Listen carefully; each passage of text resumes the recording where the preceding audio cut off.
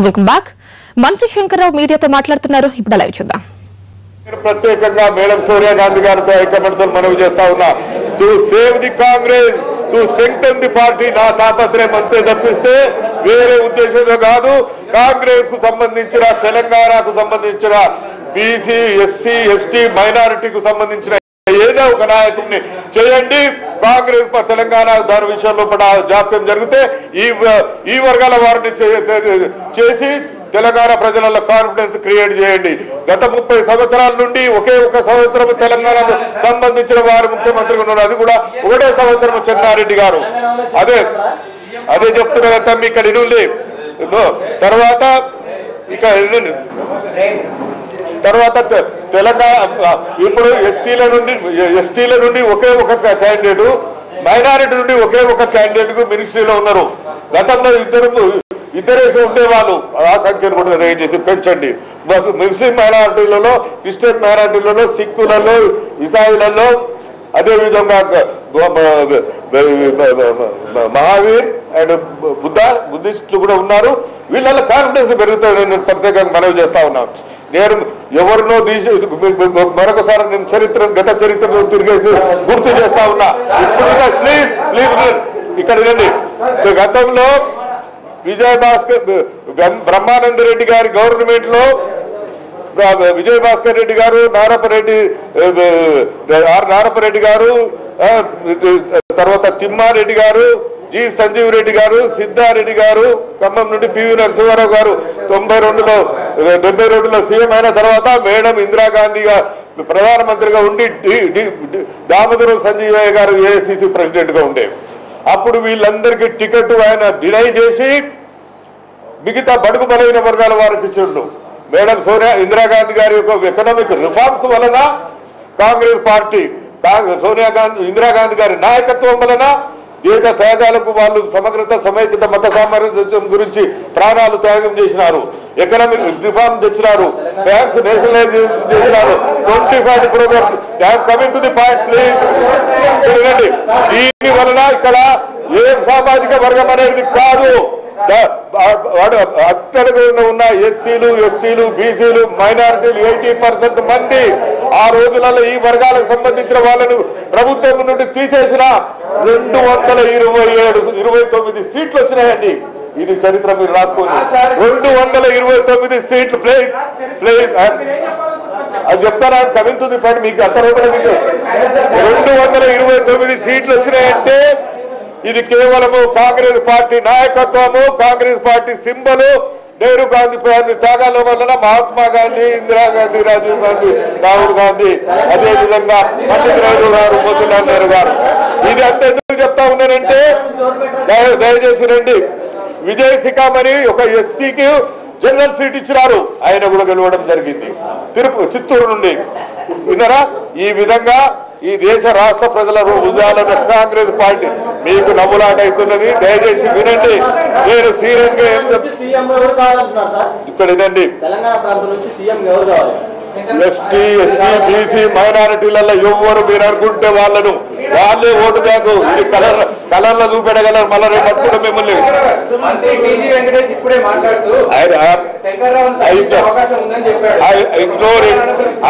ఆయన పొలిటికల్ గా మొన్న వచ్చిండు. నాకు మంచి మిత్రుడు, నాకు గెలిపించారు. నేను వదిలేదు. ఏదో కొట్లాటలు పెట్టించాలంట. What is this? This is very very bad. తర్వాత 229 సీట్లు అప్పుడు వచ్చినాయంటే ఏఐసిసి ప్రెసిడెంట్ గా ఒక దళితుడు ఎవరున్నారు? డి సంజీవయ్య గారు. ఇక్కడ ఒక బ్రాహ్మణుడు పివి నరసింహారావు ముఖ్యమంత్రిగా. తర్వాత మేడం ఇందిరాగాంధీ గారు ప్రధానమంత్రిగా ఉండి 229 సీట్లు, highest number of seats since independent నుండి ఇన్ని పెద్ద ఎత్తున ఆంధ్రప్రదేశ్ ఫార్మేషన్ అయినప్పటి నుండి ఇంత పెద్ద సంఖ్యలో సీట్లు వచ్చినాయంటే ఇందిరాగాంధీ గారి నాయకత్వము. ఒక దళితుడు ఎవరు నాయకుడు అనేది కాదు. ఇప్పుడు నాకు వచ్చే నష్టం ఏం లేదు. I'm not going to lose it. If you have failed to understand and convey the message, I am very sorry for the management. People like this will harm the media's name and take it in hand. Now it is going live. This is very bad. If you are not interested, get lost. but you are not supposed to dictate when I am giving a good message to the people, you are not tolerating. మీరు కూడా అంత సామాజిక వర్గాలకు సంబంధించిన వాళ్ళ ఏంటి చెప్పండి. I think you are the from the same. I'm very sorry. Take it in record and take the SMS from the people. What they అట్లా చేయకండి దయచేసి. విన్నారా? తర్వాత ఇప్పుడు 2000 ఇక్కడ ఇదండి 181 సీట్లు 2004 ఎలక్షన్లో వచ్చినాయి. తర్వాత టీడీపీ టీఆర్ఎస్ నుండి ఇండిపెండెంట్ జాయిన్ అయిన తర్వాత మనకు 203 సీట్లు అయినాయి.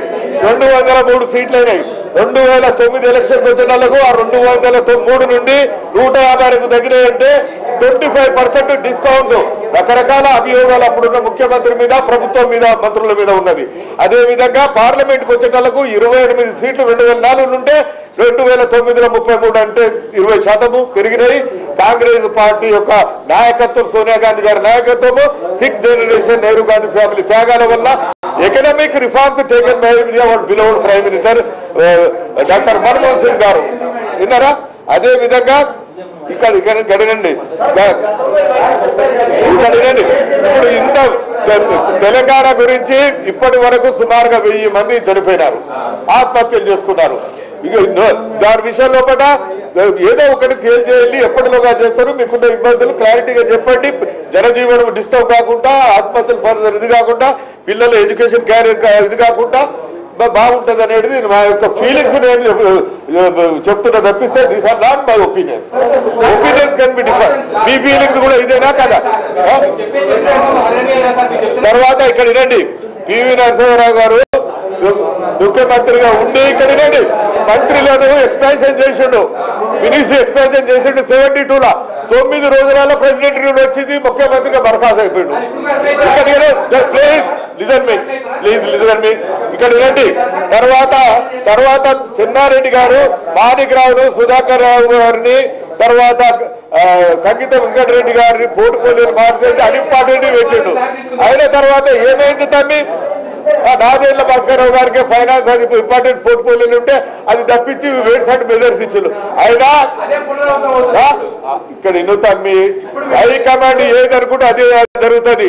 అందు గురించి కాంగ్రెస్ పార్టీ దాని విషయంలో కూడా మీరు కొత్త జనరేషన్, మీరు థర్డ్ జనరేషన్ లో ఉన్నారు. ఫస్ట్ జనరేషన్ అయిపోయింది, సెకండ్ అయిపోయింది, third generation. Thank you bye. Supplementaries ఇప్పుడు సప్లిమెంటరీస్ అది కూడా సింగిల్ సప్లిమెంటరీ. ఒక్కొక్క మీడియాకు ఒకటే సింగిల్ సప్లిమెంటరీ. జర నీళ్ళు అవుతున్నా, ఇది కలర్ లో చూపెట్టదు. నీళ్లు మీడియాలో చెప్పేస్తున్నారు, ఇది నీళ్లు. వీళ్ళు మళ్ళీ కలర్ లో చూపెట్టి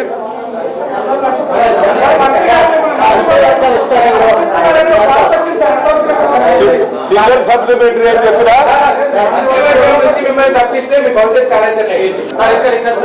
మేడం సోనియా గాంధీ గారు, అంతకుముందు రాజీవ్ గాంధీ గారు, అంతకుముందు ఇందిరమ్మ గారి పీరియడ్ లో నాకు టికెట్ రావడం జరిగింది.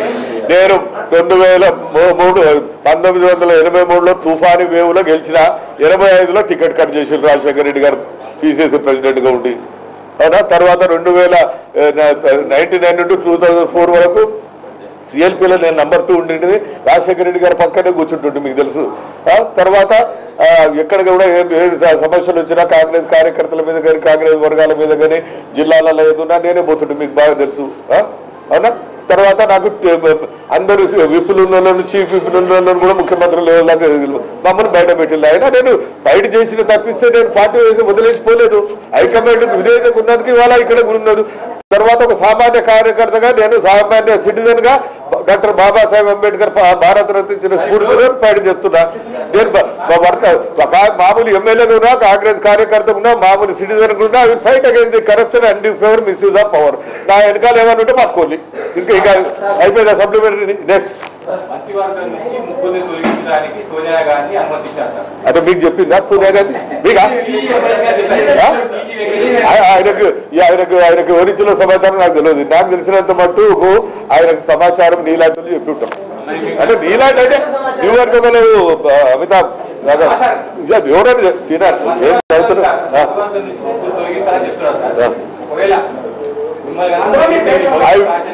I welcome it. It is a very good sign that the God's almighty decision, if that is there, I can do much more vigorously much more with full vigorous strength.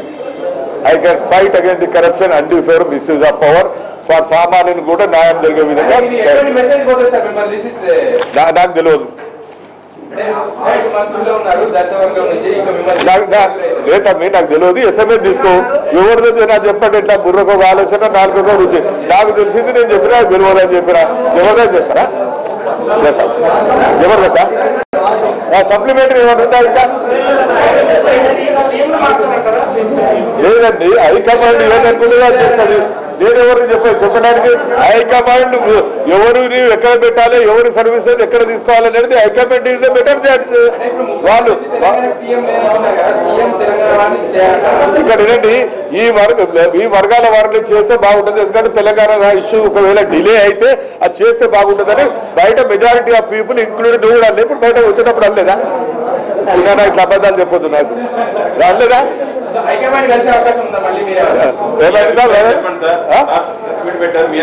నా అభిప్రాయము electronic print media SMS ప్రజలు ఏదో అభిప్రాయం ఉంటే అదే నా అభిప్రాయం. Thank you. ఇప్పుడు ఆ సినిమా బంద్ అయితే మనం మాట్లాడదాం కదా.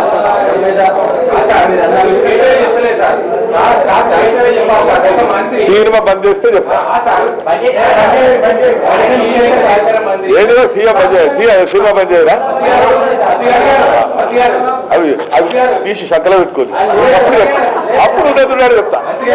ఏంటో అట్లా సినిమాలు పంపించేసి నాకు ఇబ్బంది ఇచ్చేదాలనా? మీలాగనే ఈజీ వెంకటేశ్వర ఒక సహచర మంత్రి, ఆయన శంకర్ రావు తప్పించే అవకాశం ఉన్నదని ఆయన ఎలా చెప్తారు? ఆయన సీఎం గిలో చెప్పి